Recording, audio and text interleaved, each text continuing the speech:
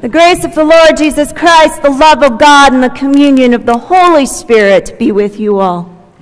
And also with you. In peace, let us pray to the Lord.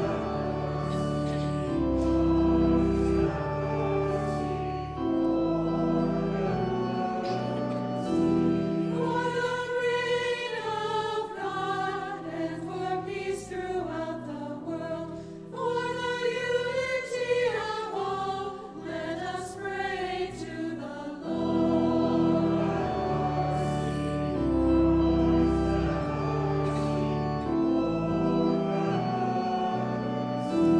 For your people here who have come to give you praise, for the strength to live your word, let us pray to the Lord.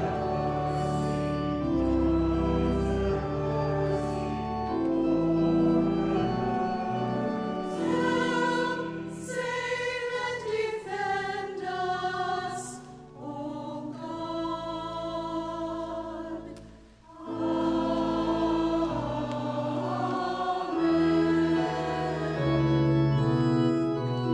Now the feast and celebration, all of creation sings for joy to the God of life and love and freedom, praise and glory forevermore.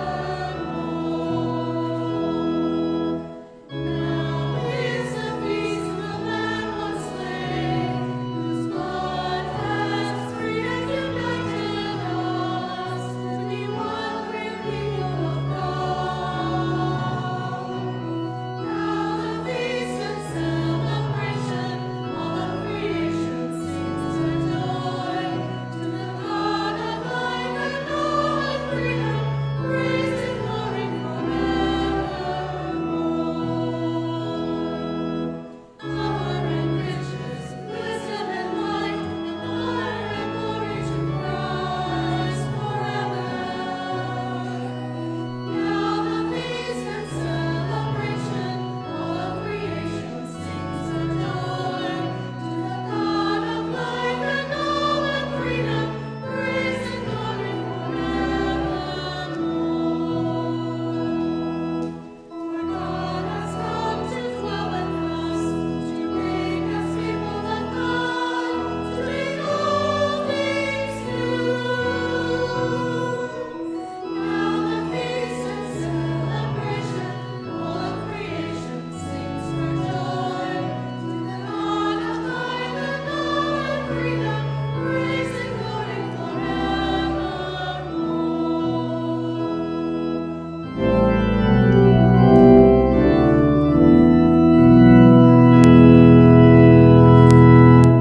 The Lord be with you. Almighty and ever-living God, you hold together all things in heaven and on earth.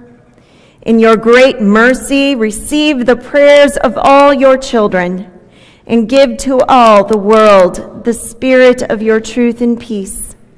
Through Jesus Christ, our Savior and Lord, who lives and reigns with you and the Holy Spirit, one God, now and forever. Amen. You may be seated.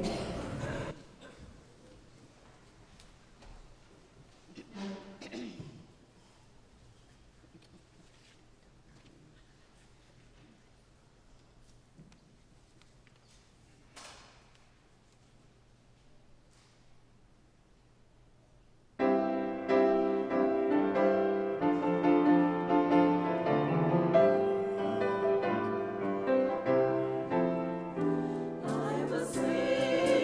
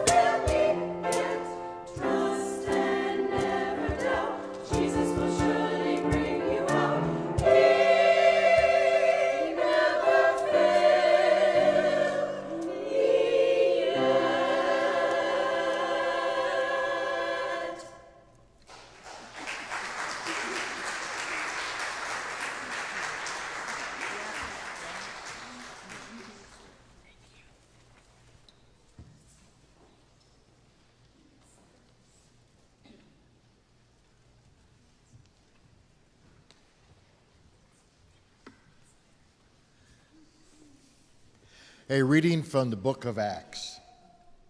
Paul stood in front of the Areopagus and said, "Athenians, I see how extremely religious you are in every way. For as I went through the city and looked carefully at the objects of your worship, I found among them an altar with the inscription, 'To an unknown God.' What therefore you worship is as unknown. This I proclaim to you, the God who made the world and everything in it, he who is Lord of heaven and earth, does not live in shrines made by human hands, nor is he served by human hands as though he needed anything, since he himself gives to all mortals life and breath and all things.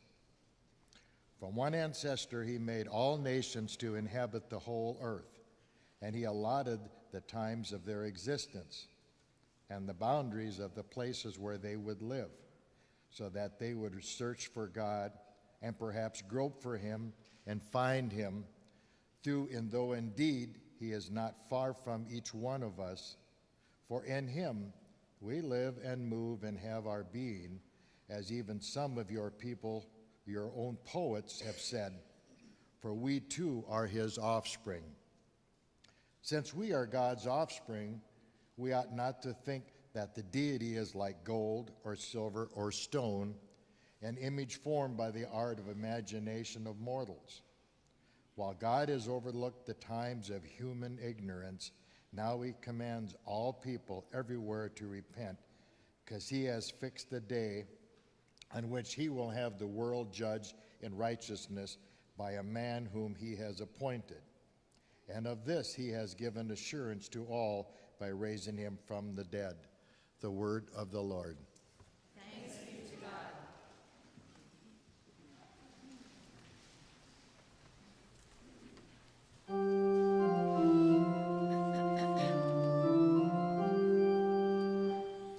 Bless our God, you peoples.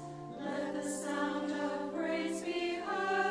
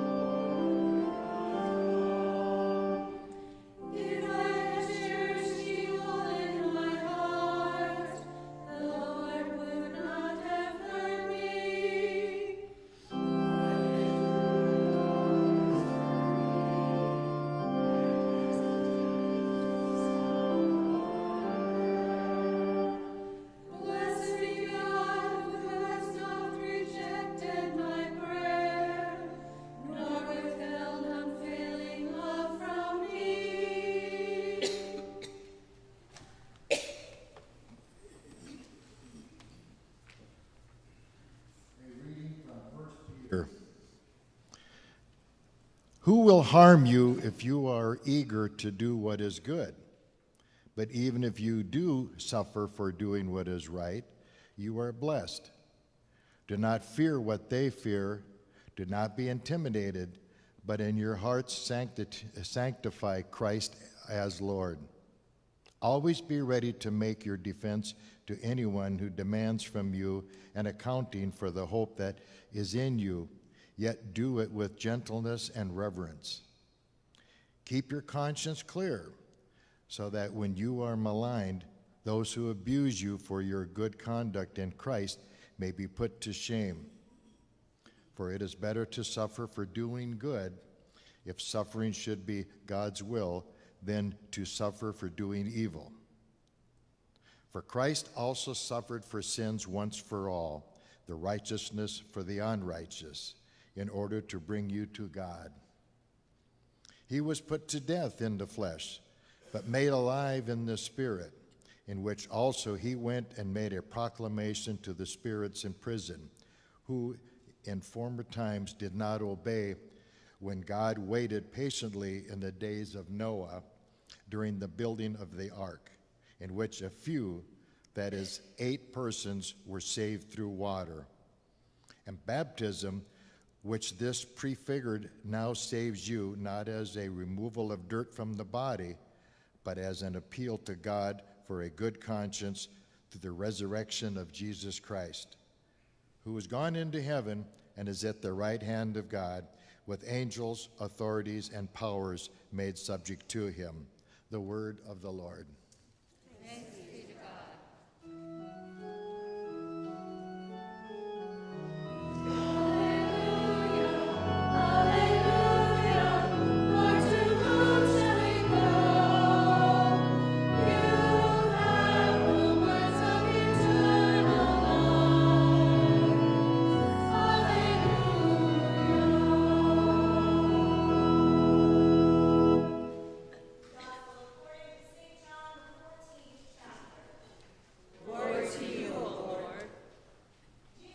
To the disciples, "If you love me, you will keep my commandments.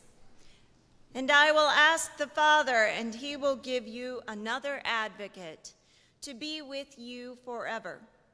This is the Spirit of truth, whom the world cannot receive, because it neither sees him nor knows him. You know him, because he abides with you, and he will be in you. I will not leave you orphaned. I am coming to you. In a little while the world will no longer see me, but you will see me.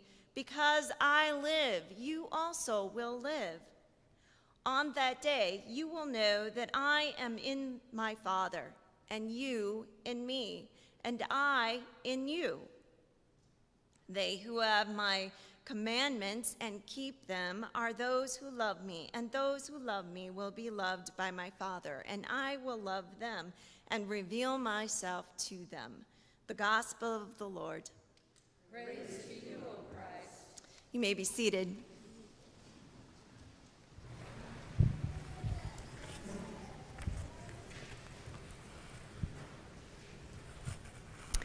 I will not leave you orphaned. Thus says the Lord. This gospel passage speaks to a common human experience. The reality, the fear that we feel when we lose a loved one who has played a very important role in our lives. This reading is part of Jesus' farewell discourse, a very long goodbye that takes place over 5 chapters in the book of John. These formal farewell speeches were quite common in biblical times. They provided a time for being filled with words of comfort, instruction for survivors, and practical sensitivity. Those of us who have experienced a loss of a significant person, a mentor, a leader, a parent, a friend, we know how shaken, how concerned about the future that we become. You may wonder, what do we do now? How shall we proceed without that strong personality who held the family together? As a congregation, you have experienced the retirement of a pastor of 20 years. Anytime a pastor leaves for any reason and occasion, it creates a whole gamut of emotions. There is sadness, there is anger, there is disorganization, depression, and grief. And so, you may find it easy to relate with the disciples today and with what they are going through. For the disciples, as Jesus talked on and on and on about his going away, their anxiety and stress and confusion multiplied. Hadn't they left their old lives to follow him? Had they not come to believe he was the Messiah? Was he not their friend and leader and advocate? Why would he leave them? They had only been doing this for 3 years. They had a whole lifetime ahead of them of work to do, and now he was telling them that they would carry on without him. It is little wonder, then, that in this moment they were feeling abandoned and even orphaned. Separation anxiety is a very powerful emotion, and Jesus was giving them a heads up. Jesus knew the powerful feelings that his disciples were going through. The feelings of being abandoned, panicked, vulnerable, disorganized, angry, and sad, outraged, unstable, alone. These emotions are emotions of loss, so personal and so deeply felt. And it's a funny thing about loss. We don't like to talk about it very much. And yet it's such a prevalent part of life. Whether it is the process of losing that one may experience with disease, such as with Alzheimer's or dementia, or it may be the loss of a relationship, such as through divorce, or the loss of a job, or moving, or the loss of health and abilities.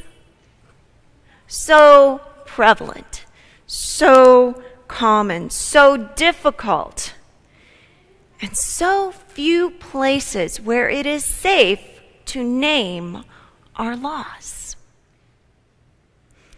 Now you'd think that of all places the church would be fluent in the language of loss, but alas, we're not much better at talking about it.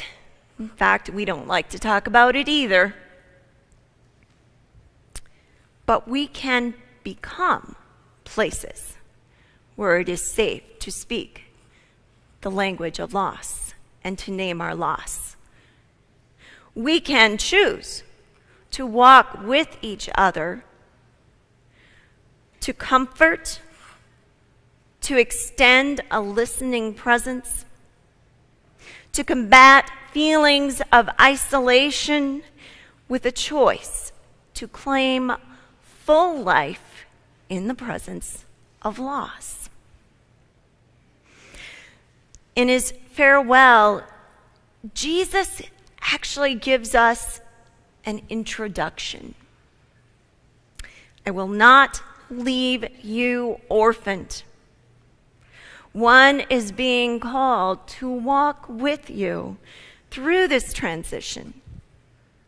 The world is not going to fall apart after all. That which was begun will live on. There is a power that will work with you and through you through it all. The Spirit. This Spirit we call holy is truly God present. Spirit is the third person of the Trinity, true God with the Father and the Son. The Spirit is not merely the power of God, the essence of God, the energy of God. The Spirit is the presence of God. The Spirit is God. And we believe that the Spirit is active in the world today, living out what Scripture says, that the Spirit is with us right now. John 14 tells the story of Jesus preparing his disciples for the task ahead. He tells them, I'm sending you out on a task, and it's going to be a very difficult engagement. And I'm going to send you someone, the Parakletos, who will guide you in what to do and how to do it. Parakletos is a Greek noun that is translated in our English Bibles often as advocate, as helper or counselor. What it literally means is someone who is called in. Someone who is called in. Called alongside to help, to counsel, to advise, to advocate. Here's some of the things that Scripture tells us the Holy Spirit is doing now. The Holy Spirit helps people to see what they have done wrong and points them to God. The Holy Spirit helps us to do right, nudges us along whether we're listening or not. The Holy Spirit helps us to understand the Bible, opens it up so that we can learn from it, so that we can apply it to our everyday lives. The Holy Spirit prays for us when we do not know how to pray or what to pray. The Holy Spirit counsels us when we are in need. The Holy Spirit comforts us when we are in pain. The Holy Spirit helps us to know the special gifts that God has given us, gifts such as helping and teaching, showing mercy and kindness to others, encouraging people, leading, and wisdom. The Holy Spirit helps us to live out the fruit of the Spirit. And the fruit of the Spirit includes such things as love and joy and patience and peace, kindness, goodness, faithfulness, gentleness, and self-control. And finally, the Holy Spirit helps us see that we need God. The Spirit sanctifies us. That means that the Spirit makes us holy. The Spirit is what gives us faith as believers. Now, in this list, you may have noticed the terms "the Holy Spirit helps" said again and again. Those titles for the Spirit: Comforter, Counselor, Advocate, Guide, Intercessor, Revealer, Spirit of Truth, Witness, and Teacher, are all given because the Christian journey and practice is filled with challenges. We're gonna need that presence with us. We are given the Spirit in the shadow of loss. Its presence is here to build new life, to live fully loved, and never be orphaned. Never be orphaned in the reality of change or loss or even growth. We can identify with the disciples today because we've experienced loss just as they are experiencing it in this farewell discourse that Jesus shares. Loss is part of life. So I invite you to name your loss. Let us be a people of comfort, of faith and courage. Let us be people who can come alongside each other. Come alongside when we name those losses. Let's step beyond the cultural fear of talking about it and be a community infused with the Spirit, a community where we practice and grow the ability to come alongside with each other in faith and in love. I will not leave you orphaned, thus says the Lord. Amen.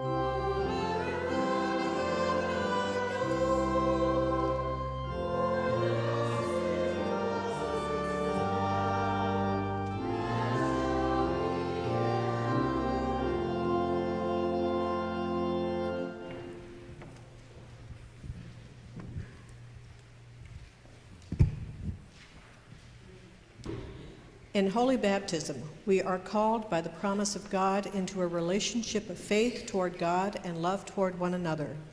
This relationship finds expression in our gathering as congregations of the church to hear God's word, eat and drink at the Lord's table, and minister to the needs of our community and God's world.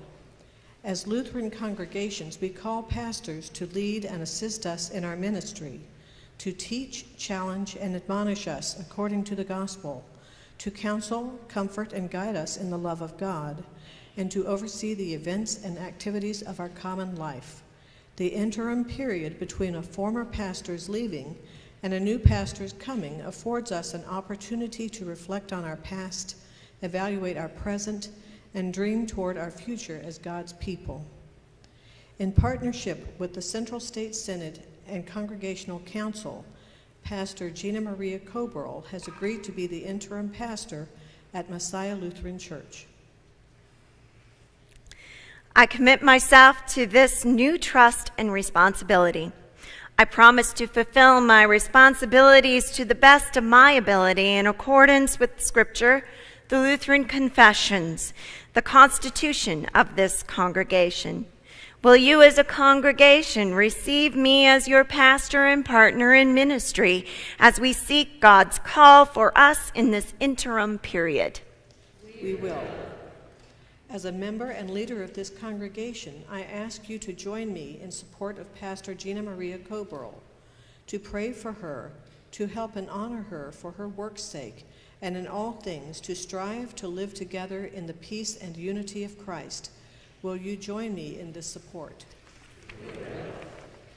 Welcome, Pastor Gena Maria. We now officially begin our partnership in this interim ministry in the name of the Father, and the Son, and the Holy Spirit. Amen. Let us pray. Almighty God, you call your people in baptism into the death and resurrection of your Son, Jesus Christ. May we be renewed daily by the gift of your Holy Spirit, and may we be especially aware of your leading during this interim period. Grant us faithfulness and peace in all that we do, so that you may be glorified among us. We pray through your Son, Jesus Christ our Lord. Amen. Living together in trust and hope, we confess our faith.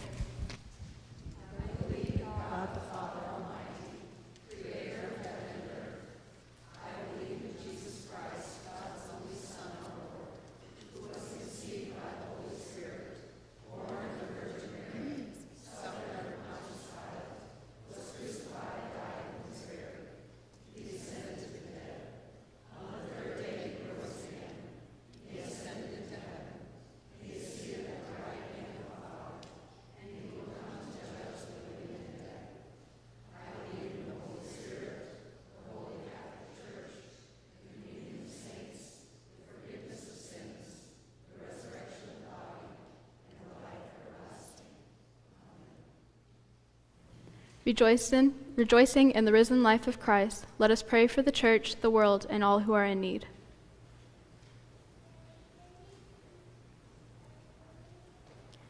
We pray for the church. Draw your whole church together as one. Bring an end to division. Send your Spirit into your people and rouse us to greater love and mission. Lord, in your mercy. For the earth, for scientists, photographers, and explorers, for scholars, poets, musicians, and artists, and all who lead us to greater knowledge and appreciation of beauty. For lakes and rivers, watersheds and wetlands, ponds and oceans. Lord, in your mercy. For the nations, give wisdom to those who govern, strengthen all who work for peace, protect those who have been displaced or have left their homes in search of safety and freedom. Lord, in your mercy. For those in need, for those who suffer abuse or neglect, for those who suffer post-traumatic stress, for those who struggle with addiction, for those who grieve, and all who are ill, especially Darlene Aaron, Henry Bremenkamp, Pat Brown, Gianni Burnell Graves, Ron Callan, Jeff Dykeman, Claudia Farrell, Randy Greenwood, Ed Heitz, Haley Hubbard, Debbie Huff, Vera Kimsey, Kathy Kutzman, Marilyn, friend of Christine Carlson, Shirley Masters, Audrey Pierce, Jeff Versich, Shelley W., Jan Schnath, Nellie Seward, John Sfigera, Pat Sfigera, Louise Sterling, Steve Swaim, Jennifer Umland, and Kim Wool. Hear our prayer. Our Lord, in your mercy. For this assembly, bless those preparing for baptism and affirmation of baptism. Strengthen our ministries of evangelism, outreach, and pastoral care. Deepen our faith and knowledge of you. Lord, in your mercy. Lift up in prayers Messiah's Stephen Ministry program, asking for God's guidance and blessing as we move forward in recruitment and training of Stephen Ministries in our congregation. Lord, in your mercy. With thanksgiving, we remember those who have died, especially Helena, the mother of Constantine. Inspire us by their witness of your love. Bring us to your eternal presence to live with you forever. Lord, in your mercy. Joining our voices with your faithful ones in every time and place, we offer our prayers in the name of the risen one, Jesus Christ our Lord. Amen. You may be seated.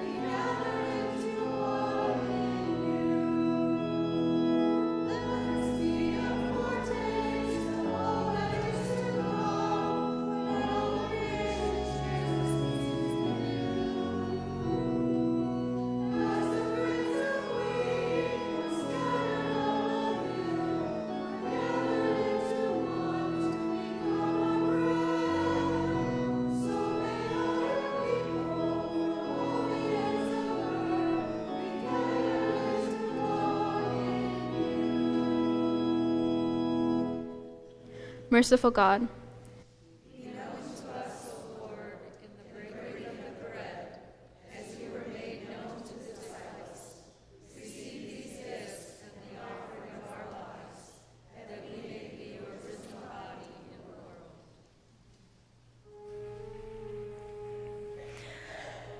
the Lord be with you. Lift up your hearts. Let us give thanks to the Lord our God.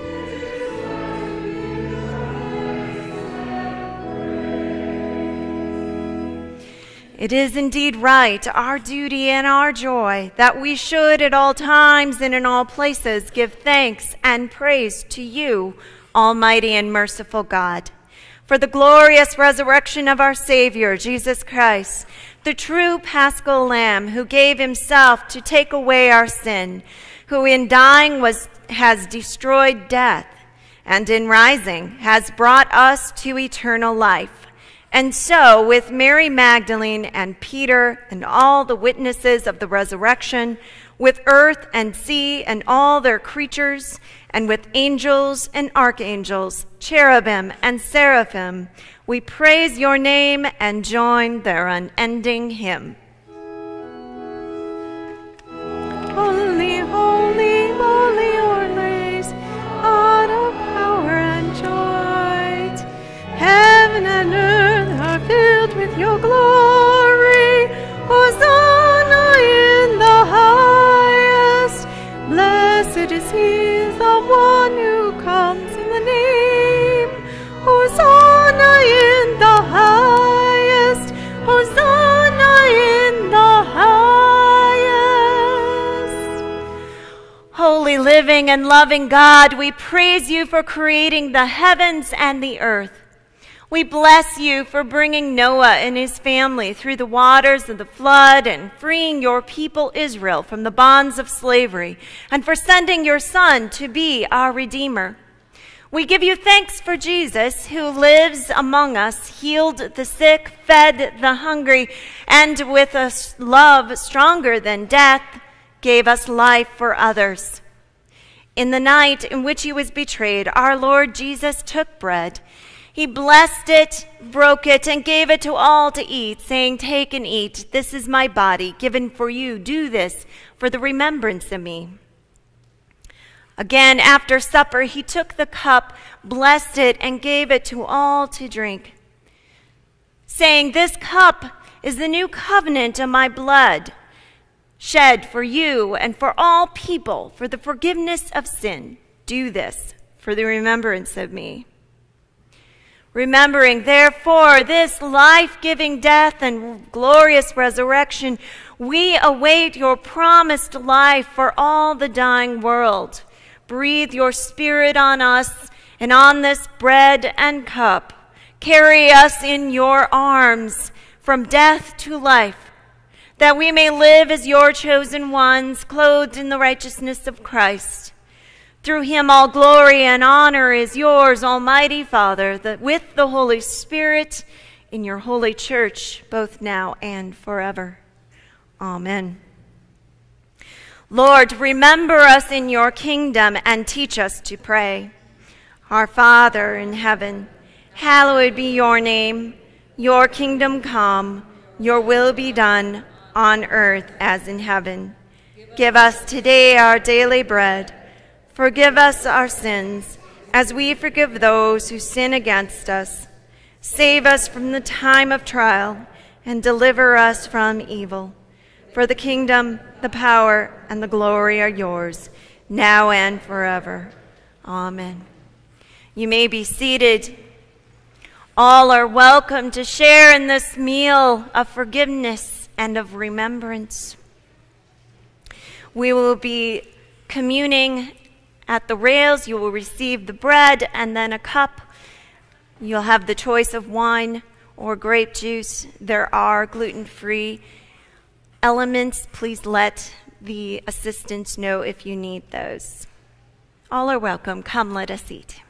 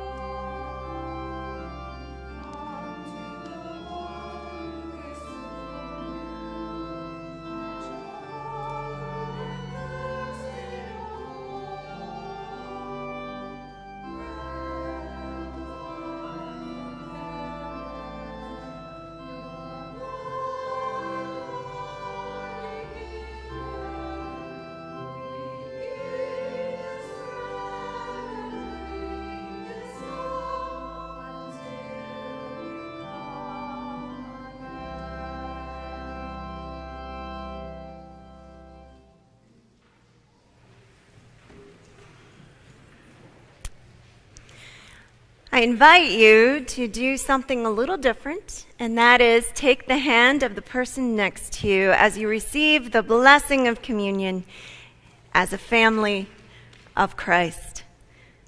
Now may the body and blood of our Lord Jesus Christ strengthen you and keep you in his grace. Amen. Let us sing.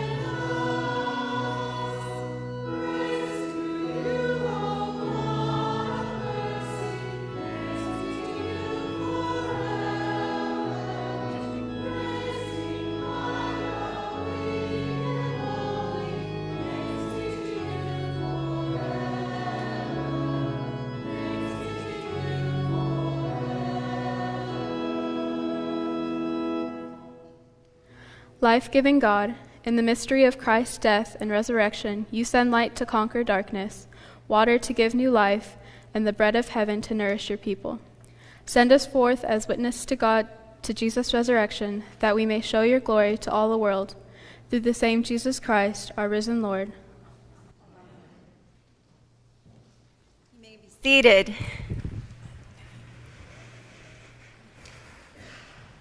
This time when we open up to announcements, one thing today, we are having a picnic after the 11 a.m. worship service, so you're all invited to come back for that. And I believe there's a couple other announcements. Either one of you.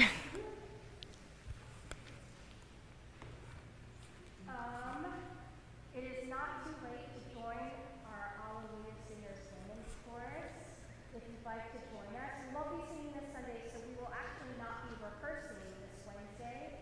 So you have a week off if you want to join us. But we will practice again at 6:30 on May 31st, and at 7 o'clock the men will join us for our final Sunday's practice also. So please join us. We'd love to have you.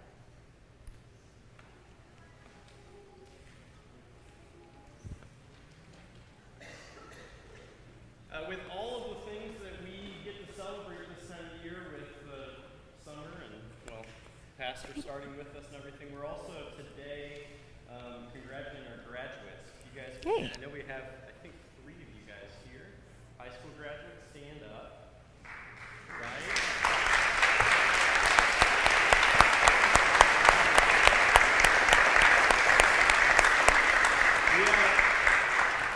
We have Kate out there celebrating their journey so far and the journey they still have yet ahead of them. And so join us with that. For a number of years, our congregation has had a scholarship committee, the Lewis and Claire Osborne Scholarship, and this has been transferred to the endowment committee. We haven't always given a scholarship, but this year we're happy to award a $1,000 scholarship to one of our graduating seniors, Sawyer Morrell. He is going to Finlandia University in the Upper Peninsula of Michigan to study business, and then he's also going to play ball for the baseball team. So we're glad to give him this scholarship and wish him the best.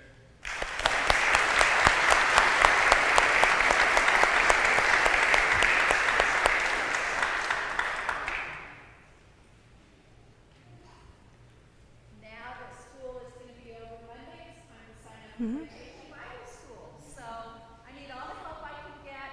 I've got a registration table in the back. You can also sign up for the Safe Child class there.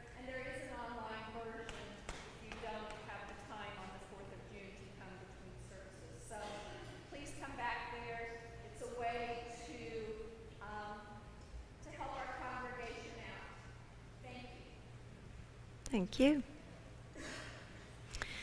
Now, one more? Haven't signed up for the picnic. Please do so we'll know how much food. Okay. Got enough food for the people that signed up. We can go get more. No problem. But if you haven't signed up, do. All right. Please stand and receive the blessing. Now may the power of God strengthen you. May the love of Jesus comfort you. And may the power and wisdom of the Holy Spirit guide you now and forever. Amen. Let us sing.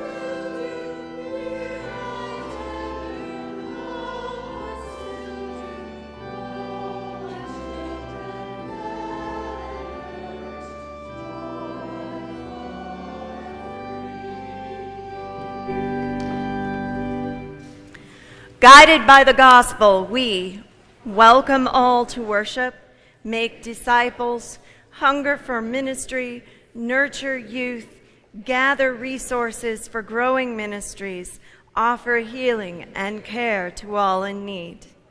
Go in peace, remember the poor.